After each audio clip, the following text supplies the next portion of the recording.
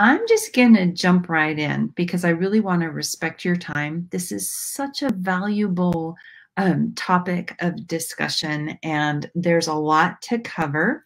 So I made myself some slides so that we wouldn't get distracted.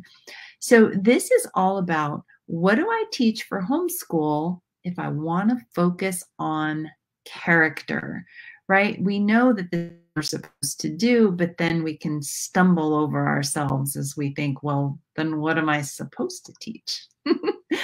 First things first, there is no such thing as one thing fits all, period. Don't let anybody convince you otherwise. So what I'm going to be sharing is what worked for my husband and I with homeschooling.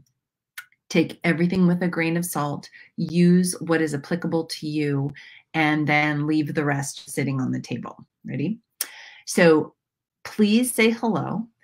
If you have questions, know that the screen that I'm looking at does not show me the comments right now. So if you have comments and questions, I will circle back in a minute. And at the very end, I will go through any questions that are in the threads. But please stop, say hello, tell me where you're from. You may have to say your name because this program doesn't let me see your name. So anyway, by the end of this video, we're going to cover the 4 pieces that are necessary to make this all make sense. We're going to talk about heart and character, master homeschool goals, the foundations that we should cover, and then this thing that I call secret sauce. So you ready? So why do we start with the heart? Why do we start with heart and character? I know that you've seen this analogy before where somebody will stand and they'll have a jar and they'll have big rocks, medium rocks, little rocks, and sand.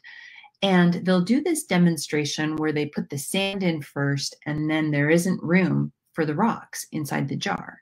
Then they'll dump it all out and then they'll put in all the rocks first and put the sand in later.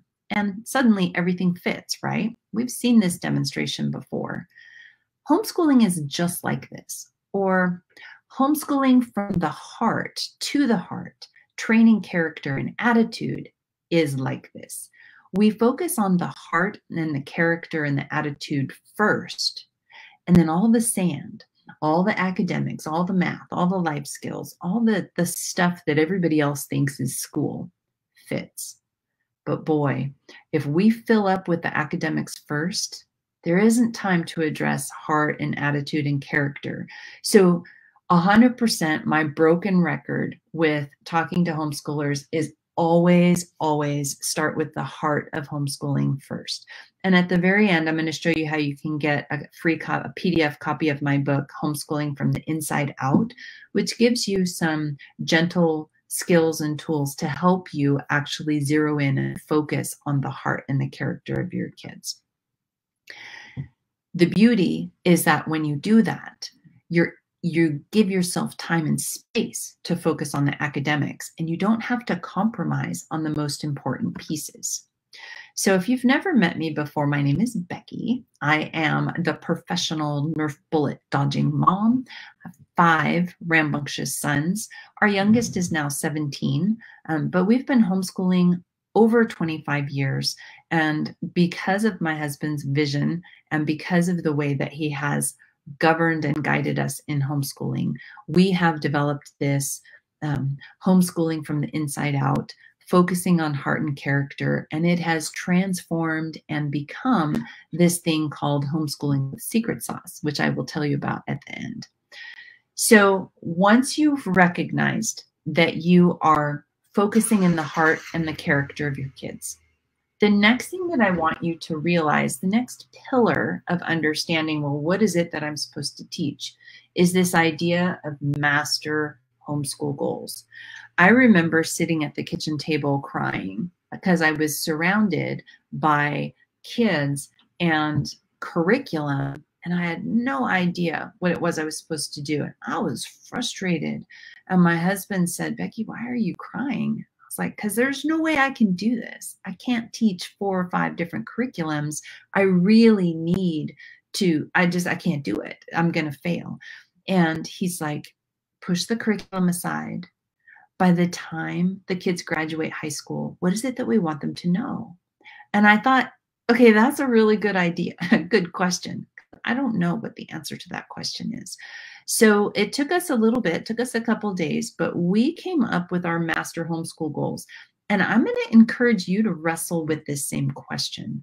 By the time your kids graduate high school, what is it that you want them to know? I was chatting with another homeschool mom yesterday or the day before, and we were chatting about schedules. And she was frustrated because in her day, she was finding that school was going on and on and on until 5 o'clock at night. And we were talking about strict schedules or rhythm and flow schedules. And when I told her about this master homeschool goals, I said, because you're at this place where you have to make a choice.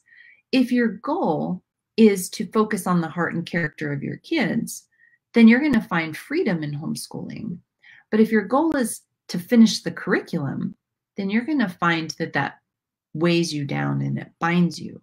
So what are your master homeschool goals? I'm going to encourage you, if you don't know, to use ours as a starting point. So you can borrow our homeschool goals. The very first center homeschool goal for the sailors is to share our faith with our kids in everything that we do. The next thing is that we give our kids the ability to master their basic math facts. You know, the addition, subtraction, multiplication, division, percentages, decimals, measurements, that kind of stuff, and some basic algebra. Super important. The next goal is that we marinate our kids in literature. Marinate. Read alouds, sharing stories, talking about stories, independent reading, group reading, just marinating in literature. And then our last goal is that by the time our kids graduate high school, that they would be excellent communicators. They'd have excellent communication skills on paper and orally, standing in front of a crowd. Super important. So once you have your homeschool goals, and I'll just put an arrow right here. So you have your master homeschool goals set. Now we can move on to the next thing. You'll be ready for the foundations of academics. Until you have your master homeschool goals, I would encourage you to not get too deep into trying to figure out what to teach, because curriculum is a really big hurdle, and it can cause us to be filled with overwhelm and frustration and self-doubt and all the things. So understand that you're going for the heart and the character and the attitude first. Okay? Heart, attitude, character first. Nothing in your lesson plan is more important than that. Then knowing that your master homeschool goals of what we want our kids to know by the time they graduate high school are in place. Now you're ready for academics. And the academics for the early years in homeschooling are all about those foundations. Basic math facts. Really knowing those math facts inside and out. Lots and lots and lots of reading. Doing all sorts of things that develop fine motor skills, which include things like writing and spelling and that kind of stuff. But fine motor activities, gross motor activities. Exploring the world and things around from the viewpoint of being curious, science, curiosity. And then taking broad strokes in history to see what is it that's bubbling to the surface, right? So this foundation section in what we're going to teach our kids really has to do with the core 4 or 5. The fifth one being if you are teaching your kids a biblical foundation or your faith foundation. And then you have your math, language arts, history, and science as your core. And then you're just doing the basics. Just like if you were building a house, you would start with the foundation and then you're framing the walls. And somewhere around the age of 12, that's where the decoration starts to happen. Just like if you're building a house where you get to add your favorite colors and your favorite textures, that's when kids start to, and if you don't know what to teach foundationally, sorry, backing up a step or two.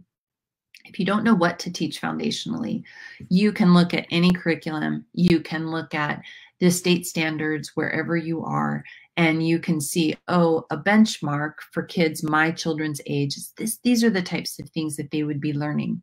Now, I found the standards to be a little bit overwhelming. And when COVID hit back in 2020, my husband says, Becky, you have got to help all these people that are flooding in. And I was like, great. How am I going to help everybody? So what I did is I went through the state standards from kindergarten to fifth grade, and I rewrote them in I can teach my child statements. So if it talked about being able to add or subtract single digit numbers, I would write it into a sentence like, I can teach my child how to add. And so that link for that is in the descriptions. It's a complete set, kindergarten through fifth grade, and it's there for you as a resource. But at some point when you're teaching, your kids' talents and interests and passions are going to start emerging. They're going to start bubbling to the surface. And this is where